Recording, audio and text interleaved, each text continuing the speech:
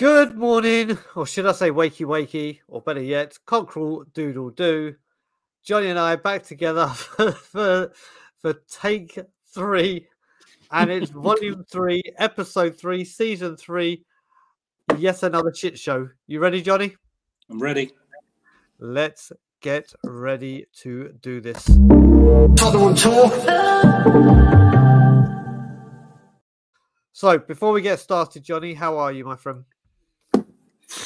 I've calmed down a bit after last night. Not a lot. I've got to be honest. Sleepless nights, thinking about what was going to who we were going to link with today. Who turned us down? We're linked every minute with someone that turned us down. I'm just wondering if there's anyone left who might be interested in the job, and if you are, if you could contact Daniel over the course of the week, rather than us contacting you and turning us down. If there is anyone in football right now who's interested in the job, give him a call. Mate, I'm actually thinking of making. Maybe you can help me with this, Jonny. Of making like a Premier League manager's Tinder, where you match the jobs with the players, and when you get to Tottenham, you swipe left or right. They're like, right. No one's interested in that one. Get rid of that. It's the easiest way to find out the managers, isn't it? Just have a Premier League manager Tinder jobs. So where even you just go through it during your time, and then like you can swipe left or right for Tottenham. And then when we do sack a manager within 18 months, they can just go through and go, right. What do you mean 18 months? It'd be lucky if they last. Listen, there's a lot of very, very unhappy and depressed Spurs fans out there, and attention all Spurs fans. Yeah, if you're feeling low. Jonny, before we do that, let me just say, because I want to build this up. You came to me. Jonny's doing something very, very good for the football fans of Tottenham, and he really wears his heart on his sleeve. So he's got an urgent appeal, an urgent helpline. Jonny, why don't you tell the people what the helpline is? Yeah, attention, fellow Spurs fans. If you're feeling low after another shambolic performance, feel like you need to reach out, we can help you. I want you to call us now on 0800 01 0101. Sorry, 0800 101010. That is 0800 101010. That is our club. We need change now, because this has gone on too long. We can't have any more managers. The fans have had enough. We're all sitting there waiting for our season ticket renewals to come in with a big increase, and I think it's going to tip us over the edge, especially after last night's debacle. That's the email. Do you know what they're probably thinking? Right, let's just get a win. Let's just get positive. If we'd gone third, we could send it off tomorrow. If we can do this, listen, the season is coming up. They are running out of time. This email is coming. It's just how badly.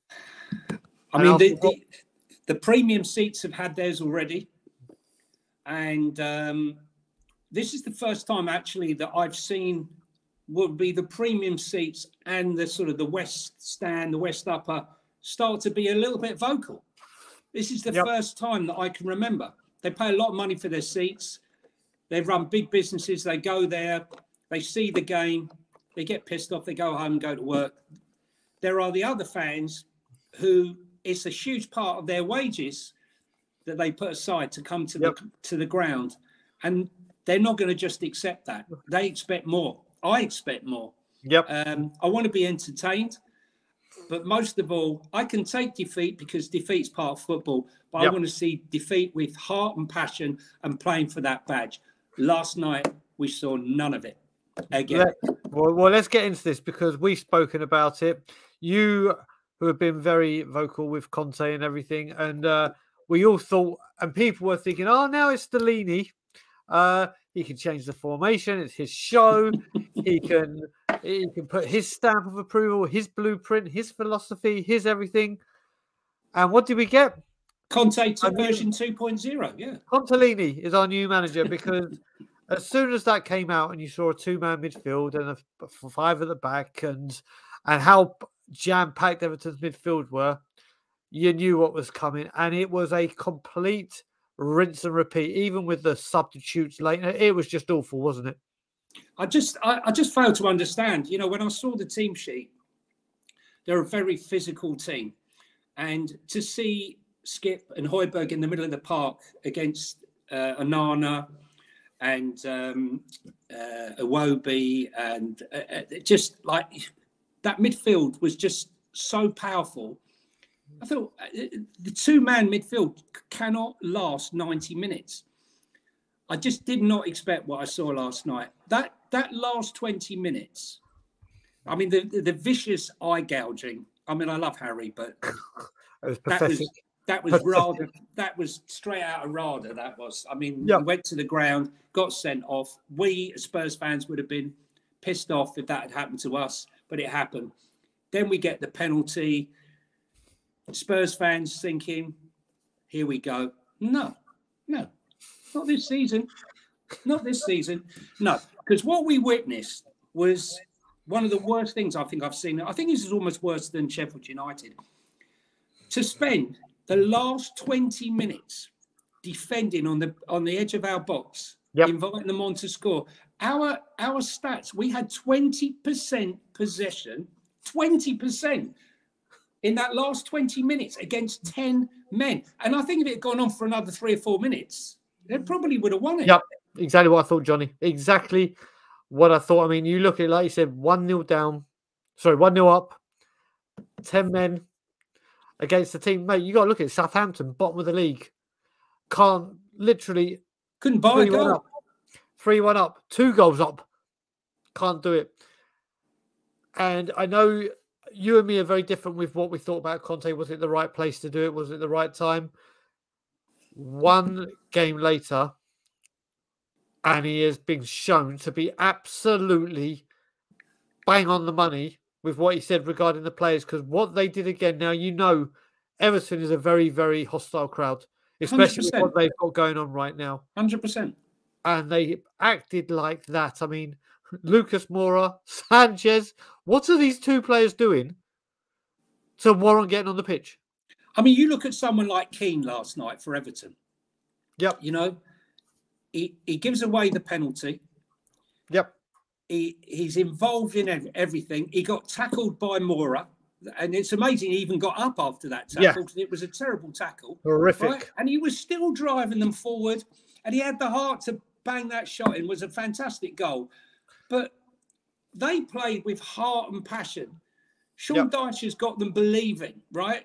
Yep. Because they are, if you took man for man, there's no way anyone, no Spurs fan is going to tell me that they've got a better squad than we have. But they played with a ton more heart and passion than we ever did. And it was embarrassing. And the excuses afterwards, I mean, I've got to read you one here about Danjuma, because we're all wondering why Danjuma wasn't shown minutes. Moura's leaving. I'll always fondly think of Moura after the Ajax game. He'll always have a place in my heart after that game. But last night was tailor-made for Danjuma to come on. I think Sarr as well. So we haven't seen him. Christian Cellini says about Arnaud Danjuma after the game, Danjuma is one player. We obviously have 3 important players up front. And today we used Lucas. And then we had 10 players after the red card we couldn't change. Danjuma is a good player. His effort is fine. We are happy with him. Could have fooled me. He just needs to wait for his time. How much longer is he going to have to wait? Because he's got 9 games. In our squad, it's not easy to play in the front 3. Why not? They're all shit at the moment. Son, I mean, well, it's not easy to replace Son. Okay? It's not easy for him. We understand him, but we are happy. It's a shame he's not fucking happy. How can he be happy? He must really regret when he was sat on there last night. How did I get off the bus to Everton? Yep. I said this, Johnny. Spurs. I could have been playing every week. I could have been a hero at this club. This is a guy that was in the Champions League semi-finals. This is a guy that scored 6 or 7 goals in the Champions League knockout stages and group stages last season. Not good enough for us. We've got to bring on Moura. Okay? That's how we are. That's how we are. This is a comedy club. Johnny, you go on like that. You got to remember as well. Danjuma can play on the left. Lucas plays on the right. but we bring more. Yeah, but you've got to leave Son on, man. I sent a tweet out during the game. I feel it's time that we should bring Son on, right? After about 25, 28 minutes, the tweet got traction, and people were messaging me. He is on the pitch, isn't he? And I thought, yeah, that's the point of that is the joke, right? Can we please bring on Son because he was absent? And so you can imagine my shock that he was still on that pitch. Bring on Danjuma, give them something to worry about. I felt we should have played possession football, kept the ball, stretched them, and then tried to catch them on the break when they tried to come forward for the goal. Listen, I'm not a manager, but that was shocking last night. I mean, Johnny, what I'll add to that as well is, first of all, when we talk about Everton playing with heart, playing with soul, playing with passion, playing with desire, we have to remember the pressure they have on themselves right now about relegation via the Premier League position, let alone FFP. That club is falling to pieces, like literally financially, where we're light years ahead of them. Light years in that respect. And they come and do this. Then you look at Danjuma. This is the bit that makes me laugh. Like you said, he came here because it's Tottenham Hotspur. He must be sitting there thinking, right, they're getting done for FFP. They might be getting relegated on two fronts. I've come to this club. They don't even know if their stadium's going to be done. Yeah, I've got out of 2 cups. The manager's gone. The director of football's corrupt. And I scored on my debut. The team can't attack, but I can't get on the pitch. You know what the problem is? For me, Daniel Levy has created the Four Seasons Country Club, which is Hotspur Way. Okay? They come in here, they come in the morning. Hi, Eric, how you doing? Can I clean your boots? Would you like a coffee, Eric? Okay. Eric, come on down here. We'll give you a little massage, mate. A little massage. Eric, what would you like for lunch? Have you got any dry cleaning for me, Eric? Right? Okay. Have a little train out, a little walk, you know, a bit of moan. The weather's not so good. Eric, you coming for a swim? Okay, yeah, maybe a sauna. Okay, what's the time? 1 o'clock. Okay, I'm going to go home now. I need to have a relax. No, don't bother. We got a little hotel here, the Lodge Hotel. Why don't you have a rest here because you must be exhausted after. That's what we've got. It's too comfortable. You've got players who should have left 7 years ago, staying at the Four Seasons Country Club on 100 grand a year. Would you leave? 100 grand a week. You'd have to. I'd like to stay there for a week. They've been there for 9 years, 8 years. Some of them. I mean, really. Mate, you're bang on. This is the thing, and it just goes to show that this keeps happening. Now, you mentioned Danjuma. I said to you I didn't want to talk about Lloris, but you brought up the interview. Did you hear Lloris's interview on Tottenham Hotspur? I got to be honest with you. I went and had a cold shower.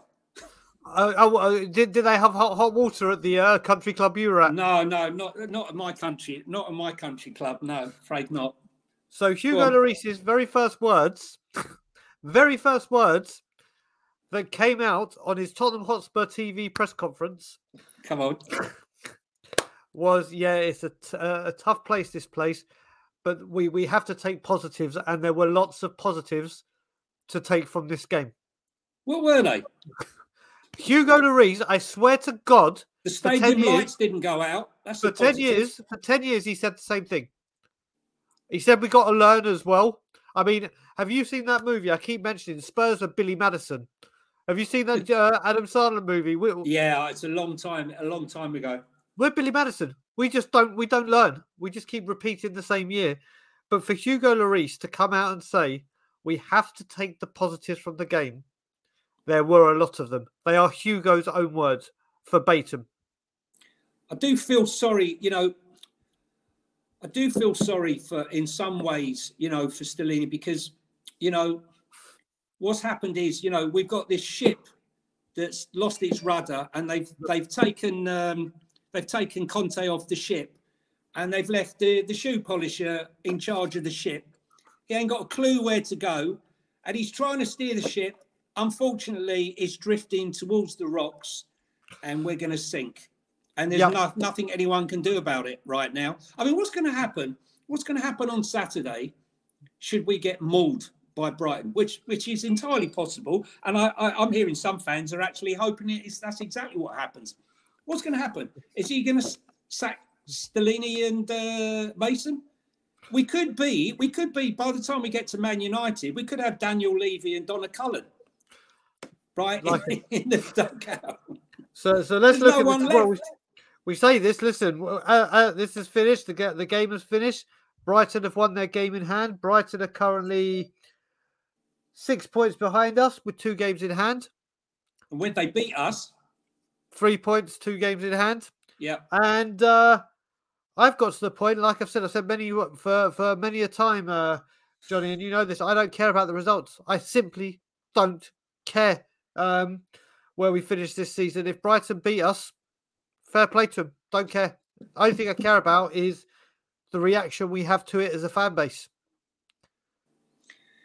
What are fans? You know, the thing is, fans are very vocal on Twitter, but that's where it seems to end.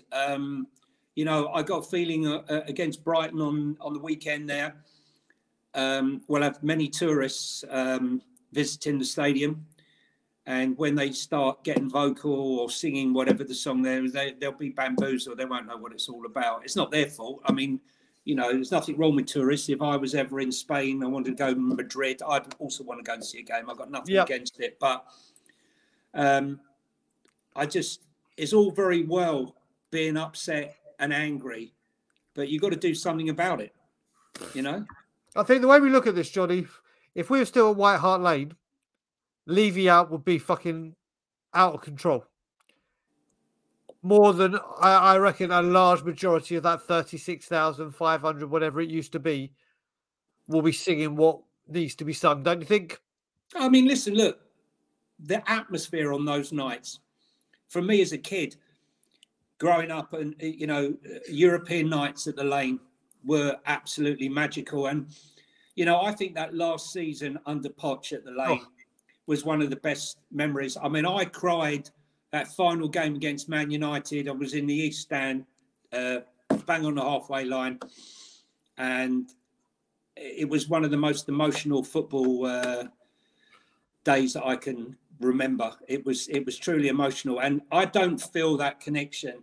It's an amazing stadium. You cannot deny how fantastic it is. But I don't have an emotional attachment to this place at all. It's big, it's shiny, it's magnificent. But for me, my heart belongs in White Hart Lane. Yep. And it's soulless to me at the moment. You know, he didn't put the fans in the right place. He should have got all the singing section. You know, this isn't the Dortmund wall. This isn't, this isn't, Anfield. It's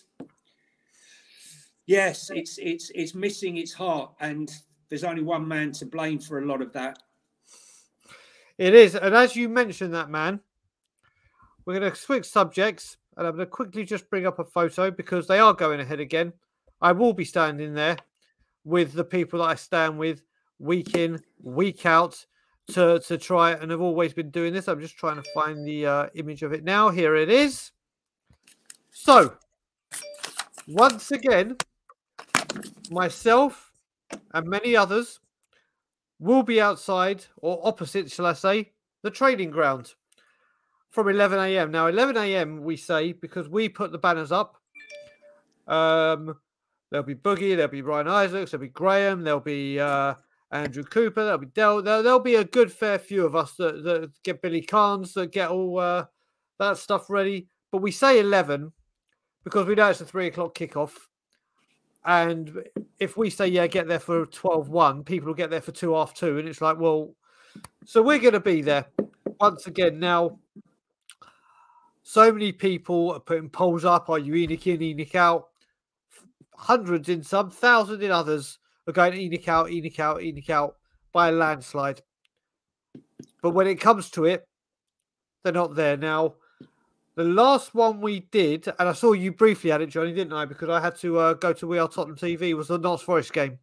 You were on Tottenham TV. I just caught the end. Caught the end. I'm a late arrival on Saturday.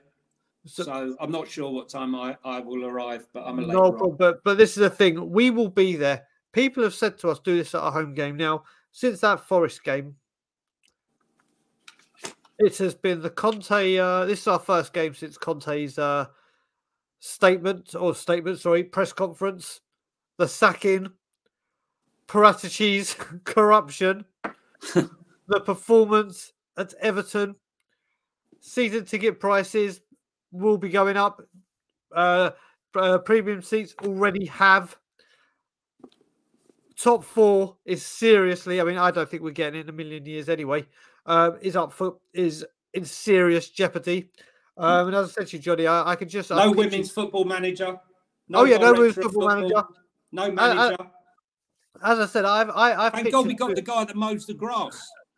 Thank God, because what a wonderful job he does for them to play on that carpet. But like I said, it's getting to the point now where I can just picture Daniel Levy having his dinner date with the Champions League trophy. And then the Champions League trophy just gets up and starts walking off. And you can just hear James Blunt going, "Goodbye, my lover. Goodbye, my friend." You can see it coming. So if you want change, if you need, or you're going to the game and you have been saying you are Levy out, please come and stand with us. Because this is going to get a lot worse before it gets better, unless fans stand together that say they're Levy out and are at the ground. Please come and join us. Johnny, what have you got to say to that? I think what he's done off field is remarkable. I will join you with that. What he's done off field is remarkable. Unfortunately, after 22 years of training, he still doesn't understand the football business. Obviously, leave football people to do football business. Appoint a football CEO like a Paul Barber. Bring them to the club. Do what you do best. Make money for the club to reinvest. Get all the off-field money, plough it back into the club, and let's make our club great again. Yep, that's what I want. I literally could not say that better myself, sir. As I said, I'm going to put the picture up one more time. 11 o'clock, usual place, opposite the club shop for the Brighton game. We will be there. Please make sure you are. Johnny, thank you very much as always, brother. Pleasure as always. Thanks for having me on. Yeah, and everyone, like I said, John, if I get rid of this banner, I just want to say Johnny's Twitter is right there. Is right there. You go, Johnny. You got to get used to the camera. You got to go the opposite way. So left is right, right is left. Yeah. Everything's back to front, a bit like our team. Exactly, mate. Listen, he's the king of the spaces. He is the space dealer for me. He's got me hooked. We actually left a space to come and do this, to go back into a space. Yeah, no doubt we'll be back. No doubt. So Johnny's going to be with me at least once a week doing these. Because what time is it now? Actually, it's 10:30. Yeah. It's or to you, 8:30 in the morning. Yeah. Oh yeah. So yeah, it's 8:30. We're going to do this. We're going to do this every single week. Don't know what day, including the summer, because I have a lot of fun doing this with Johnny. And no doubt we'll be linked with players and managers we're never going to sign, which is a great sport. Okay. Well, Johnny, every time we've done this, something's happened a few hours after. Yeah, I don't think there's anything left now. I don't think there's. I think we're becoming like when Aaron Ramsey scores a goal. If you and me do something, if something happens now, it's. Can I just say, who hasn't scored for Brighton in 5 years? When was it? Has Lallana scored recently? Probably has. He scored this season. Yeah, he has. Just look up and see. I'm sure Dr. Tottenham. The goalkeeper. The goalkeeper will do a Paul Robinson against Watford. Although I think we could have Lloris Flapianski again. That's probably on the card. Oh dear! That is the best one I've ever. Let's just hope it goes well on the weekend. That is the best one I've ever heard. Hugo, I do love my club, but this is too much for us all. Thanks very much, guys. Thanks very much, Brian. Yeah, my absolute pleasure. All I gotta say, Hugo Flabianski is brilliant. Everyone, put your comments in. Let us know what you thought of what we've had to discuss. Like, comment, share, subscribe, and as always, Levy out. Cheers, man.